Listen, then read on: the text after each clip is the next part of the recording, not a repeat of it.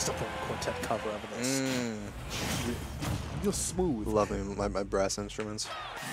Ain't brass, bro. That's a woodwind. Wait a minute. It's okay. It's not a real orchestra instrument. Where's my brain at? Anyway. Anyway. That's a call out. Bankai being Bankai. This is going to be a very interesting game. Bankai versus Jewel, two very, very skilled players here. Bankai, obviously known for his Pokemon trainer. Very, very good Pokemon trainer. And Jewel, known for his very, very good Robin. Ooh, that was so smart. I was like, is he going to switch to Ivysaur down air? But no, he just stuck with it. He hasn't taken a single %. That was a 0 to death. What did I say? He still hasn't taken any %. Oh, man. I do have to say that Bankai definitely does have a really good grasp on pretty much all of the Pokemon. Yes. And as we're seeing right now, Squirtle is really the advantaged one against Robin, and he's just displaying that. But now he is going to be going to the Ivysaur. Let's see how this ends up working out for him. He doesn't need to spend time with Ivysaur. Opting for the Zard. I wonder why. I think he wanted the surprise factor. He has a lead, Probably, and like if he hadn't been expecting it and he got hit by that Flare Blitz, he would have had a 2-stock. Yeah, he could definitely get away with it, but never count out Jewel. I have seen him hit more consistent Nosferatus than probably any. I thought he was dead. I mean, he was stalling dead. away the fire. I didn't realize that was something that you could do. Hats off to Bankai, but Jewel. My favorite thing about watching him play is his movement. Jewel's movement is impeccable. Especially considering that Robin is a character with, in terms of stats, some of the worst, if not the worst movement in the game.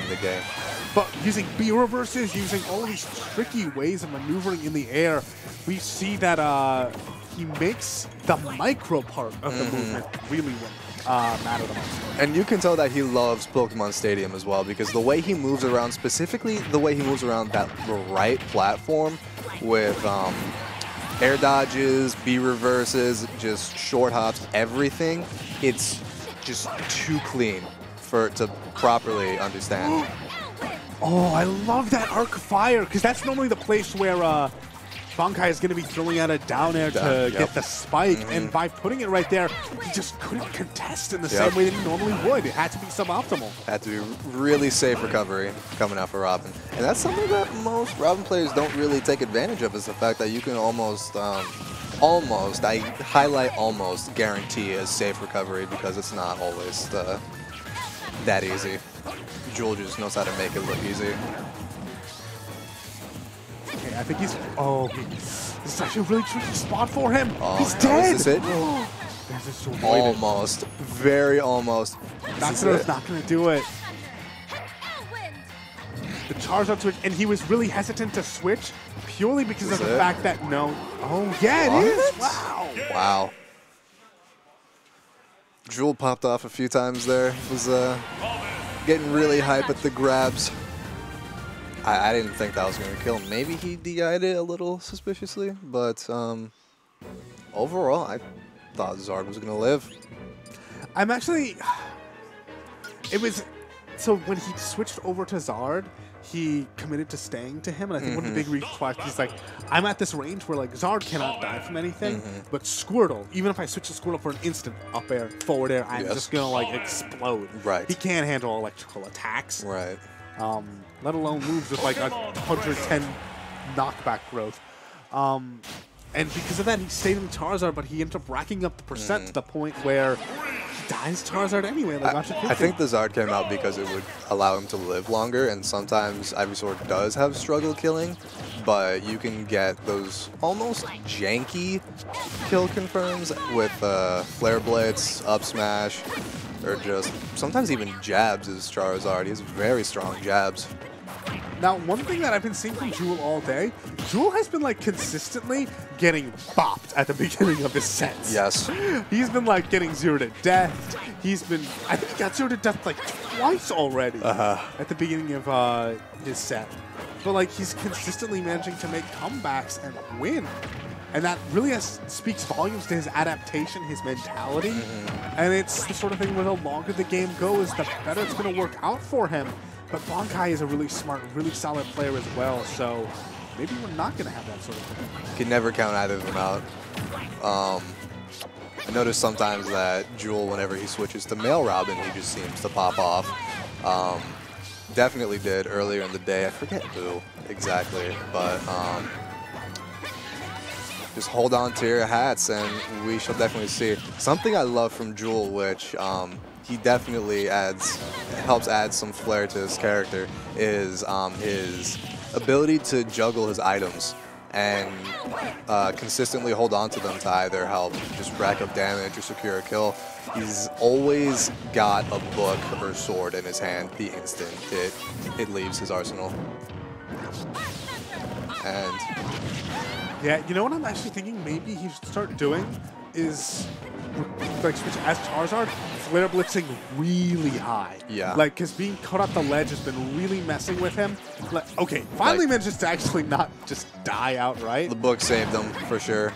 Oh, stepping back in. Oh, and there it is. That's what I wanted to see. Just somewhat random flare blitzes. It's not a gimmick because it is a good way to secure the kill, but like the thing is that if you notice your opponent is just like moving around a lot or just pushing buttons, then oh wow, he angled it off.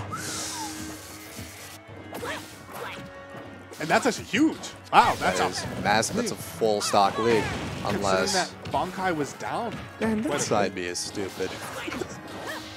Squirtle's side B just doesn't do anything. Doesn't do good, right? It's just so free. Have everyone footstooled out of it? I mean, just footstool it. I mean, it's easier said than done, obviously, but it's easier than just SDI, sort of. Does SDI even exist in this game? No, it was back in Smash 4 when Bayo, people were like, just SDI here. Oh yeah. Fun times. Never fun times. But whoa, good parry. I like the fact that when you parry up air, you get to really see the explosion. Oh, and that down air is so fast. Like, compared to other down airs, they at least have a little startup. I feel like Ivysaur just flips over and it comes out almost instantaneously. And the hitbox is so big. It's massive. It's just a giant red dot above the screen. It's a sphere. It's a globe. It's huge. It's everywhere. It's a pocket galaxy that he just summons above and below him. When Ivysaur up airs, it's the new definition of galaxy brain. Is it though? I mean, don't tell Bankai. I think that probably Ivysaur up air and down air are kind of on the chopping block in terms of nerfs. I don't know, maybe. I mean, I think because they're very easy to nerf. They're very easy to nerf. I think nerf the hitbox size. Maybe nerf the hitbox. Maybe nerf the knockback. Knockback a little bit. It kills, up air kills really early. And here we go. So I noticed that he did this earlier. I don't know if he does this every time he plays Robin, that if he loses as female Robin, he switches to male Robin. And more times than not, pops off. Apparently not right now. Almost got 0 to death again. But the night is still young. Let's never count anyone out. I mean, game 1 he got 0 to death and he still won. Right. But Ivysaur, of course, grass type, very susceptible to fire. Charizard, don't know if we'll have the same effect. Oh, I think he wanted to get a reset. Just couldn't, too much knockback on the down tilt. But still, game almost even percentages. We're doing pretty good. I'm liking there's the down air. Yeah. Massive hitbox.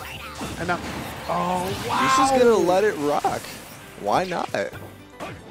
Wow, and switching to Squirtle was a death sentence. Because being so light meant that forward smash was able to kill from across the stage. Even Ivysaur was probably going to be able to survive. He thought he was safe, and in all honesty, I did too, but we shall... You gotta tech those. gotta tech those or the punishment is severe. Oh, good parry on that forward tilt. That can be such a hard move to punish. Comes out really quick. Not sure what the exact frame is, but really really quick, almost really safe. Oh yeah, no, it reminds me of like Diddy Kong down tilt. Oh. We all know how much we love Diddy Kong down tilt, but well, it doesn't have the same utility as Diddy Kong down tilt. It's more of like a safe pokey thing, put on pressure. Doesn't lead into anything really. I mean, it can mix up into like grab or dash attack. If you hit it, I think it trips, but Jewel almost going off the top there with up air, and it's just pocket Galaxy hitbox. This is really bad for him. Oh, we just managed to miss that. Robin's safe. His recovery is so much better in this game. So, and this is something I've been meaning to ask a Robin player, but when it comes to Robin's aerials now, you have to input them as a smash attack, right? I believe so. Yeah, it's one of those new mechanics that I'm just not too sure about, but I mean, I think it was always kind of like that. Kind of, sort of. Nair being able to. That was really good. That's what he wanted.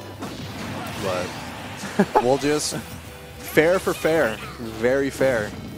And I love every time Jewel does that. I love seeing it. The falling or the very short up air into aerial combo is. It just racks up damage so well, especially if you have Levin Sword out, because of course Levin Sword just does insane damage. Oh, okay, this is actually a really bad spot for Bankai. That might be it. Ridiculous. No, Levin Sword keeps him alive. If he had Levin Sword, he's stuck on the legs. That's it. He'll just die here. That's a 0 to death. Yep. JV2, and the key to victory lies within. Key to victory. Shout out DJ Khaled. I don't know. Every time I've seen Jewel switch to from female to male Robin, he just seems to pop off for some reason, either first or last stock, as we saw there. Very solid 0 to death.